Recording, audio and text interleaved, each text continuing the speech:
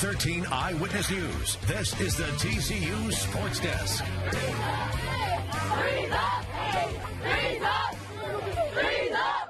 Hi, everybody. Welcome to Operation Football. I'm Dave Calabro, hanging out Warren Central tonight for the Operation Football tailgate party. They're having fun, getting fired up. They're talking about number 3 of their squad as Warren Central takes on Center Grove tonight at Operation Football. Number 2 against number 4. Just one of the many games we're covering on Operation Football. Take a look at this. For the first time in 44 years, Perry Meridian's going to have a home field advantage. They have a brand new field.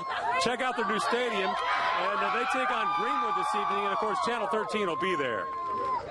It's going to be huge for the community, give them a sense of pride and ownership and a place to kind of rally around, gives our kids an opportunity to protect their true home turf. They grew up having to travel to watch, their high school team, their future high school team. So they get it. They're excited.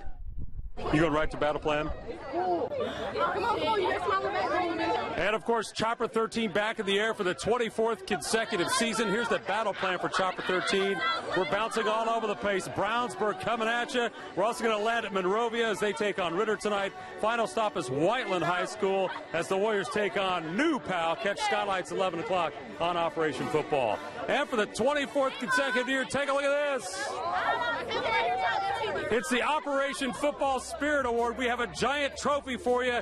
Who's going to win the giant trophy? It's under lock and key right now. The Operation Football Spirit Award. In fact, look, here it is. Fresh off the... there it is. It's absolutely beautiful. There it is, the brand new Operation Football Spirit Award. Who's going to win it? You guys going to win the Operation Football Spirit Award? A lot of challengers for the Operation Football Spirit Award. Catch our big show tonight at 11 o'clock. Don't